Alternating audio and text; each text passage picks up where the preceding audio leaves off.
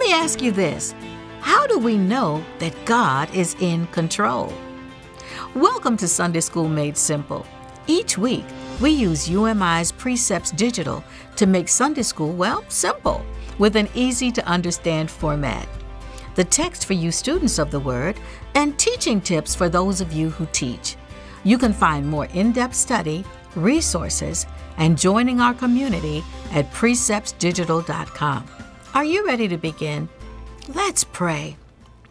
Oh God, you are high and lifted up, and in spite of our circumstances, help us to fix our eyes on you, on your majesty, your glory, your sovereignty, your power, and your faithfulness.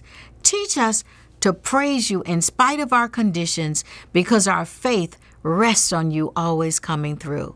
Let us sing of your goodness and your faithfulness. Let us have an attitude of gratitude and bow before your sovereignty. Help us to be worshipers continuously and persistently. In Jesus' name, amen. You know, there are times when you got to praise your way through. You know, it's not always about the warfare. There have been times in my life where I had a choice. I could either give Satan too much attention and focus on rebuking him and binding him and all that stuff that doesn't work, or I could simply just praise the Lord. And guess what happens? Like the choir who was placed before the army in the days of Jehoshaphat, it confuses the enemy and puts them to flight. So the best weapon you have is your praise. Is there a praise in your mouth? There needs to be. Psalms reminds us that God is sovereign over all the nations. This is what we're going to discuss today as we continue our journey through the entire Bible in 1 year. We'll look into the mirror of God's Word by discussing what's important to know: cognitive, feel affective, and do psychomotor. The first scripture verses for this lesson are Psalm chapter 47, verses 1 through 4, and I'm reading from the New Living Translation. It says, "Come everyone, clap your hands, shout to God with joyful praise, for the Lord Most High is awesome. My God, He's an awesome God, He reigns." You know that song, right? He is the great King of all the earth. He subdues the nations before us, putting our enemies beneath our feet. He chose the promised land as our inheritance, the proud possession of Jacob's descendants, whom He loves. The key point is God is King. Let's examine the background and context to better understand our lesson. When the Israelites settled in the promised land, they were surrounded by idol-worshiping nations and living among people who had numerous gods. The Gentile nations thought of their gods as ruling over the areas in which they lived. This idea often filled the hearts of the Israelites, and they began worshiping the gods they found in their land. These gods were worshipped with prostitution, human sacrifice, and violence. No wonder God detested these religions.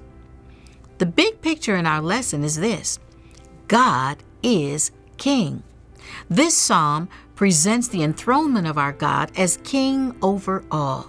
No wonder everyone everywhere is commanded to clap. This psalm was composed during the period when Israel had kings, but always needed to be reminded that the Almighty God was their King. The sons of Korah, the temple assistants, wrote Psalm 47 for a Jewish religious festival, probably for the Feast of Tabernacles, in which Jews fashioned structures of branches and lived in them for 1 week, once a year, to commemorate the 40 years they lived in tents in the wilderness. Solomon celebrated that festival when he dedicated the temple of the Lord in Jerusalem. God's presence dwelt in a tent with Israel in the wilderness. However, as the King of all nations, God is enthroned in heaven above. We read these words in Solomon's prayer of dedication for the temple. "Behold, the heaven and heaven of heavens cannot contain thee." 1 Kings chapter 8, verse 27. Even Solomon's beautiful temple was not the throne of God. Heaven itself is not big enough to contain Him. All of God's people worship the Lord Most High, who is the King over all the nations. But Psalm chapter 47 verses 3 through 4 reminds us that He chose the children of Israel specifically. God was the one who empowered them to subdue the nations in Canaan and around them. He gave them an inheritance in the promised land. But God is king over all the nations. Imagine the day when we will all be praising our God together.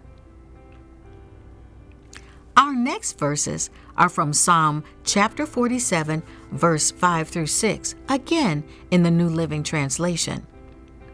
It says, God has ascended with a mighty shout. The Lord has ascended with trumpets blaring.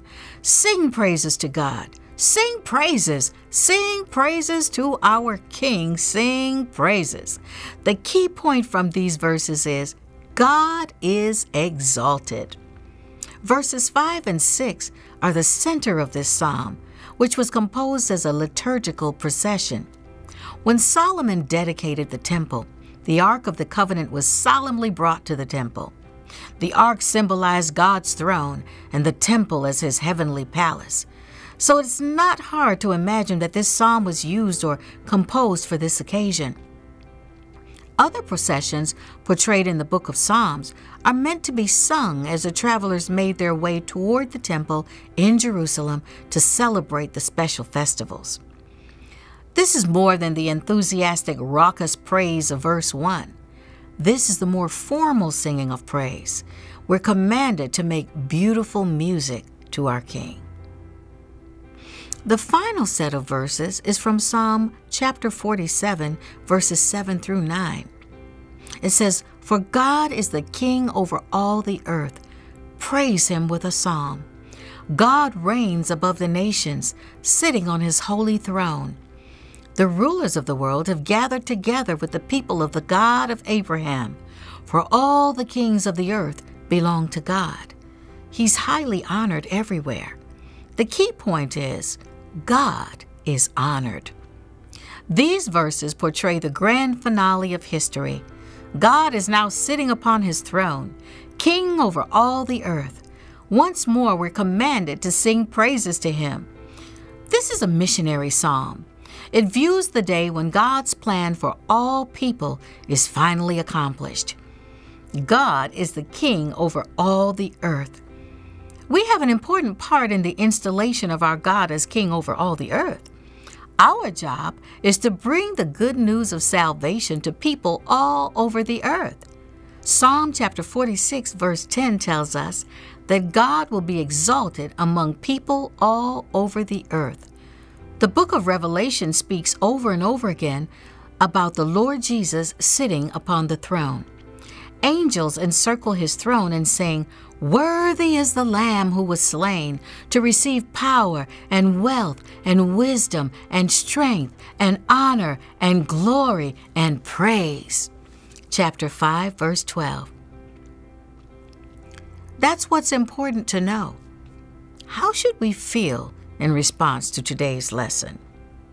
We should feel excited about God's identity as King of everything. God is exalted over the whole earth. He is all-powerful and has all authority. Although injustice may be present in the world now, God will bring ultimate justice. All leaders, whether righteous or wicked, will eventually bow before the Lord. We should be excited that the King of Kings is also our Heavenly Father. He knows us and loves us and has power over everything in our world. That's what's important to feel.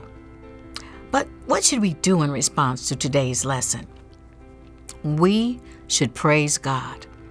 It doesn't get any more simple than that. God is exalted. He's worthy of our praise. He rules and reigns and has overcome death, hell, and the grave. The Lord is good. The Lord is powerful. The Lord is the God of all creation. Our God reigns. Praise God, from whom all blessings flow. That's our scripture made simple. Do you remember our key points? God is king. God is exalted. God is honored. Well, and it's been my honor to share with you today. For additional resources that will help you as you study or teach, I invite you to subscribe to preceptsdigital.com. You'll find my lesson plan, special teaching tips, the Word Made Simple, and more. In addition, you'll connect with a community of believers who are growing as they study God's Word together. I'm looking forward to seeing you at preceptsdigital.com. Now let's close the lesson with our keep in mind verse from Psalm chapter 47, verse 6 through 7. Sing praises to God. Sing praises. Sing praises to our King. Sing praises. For God is the King over all the earth. Praise Him with a psalm. Psalm 47, verses 6 through 7.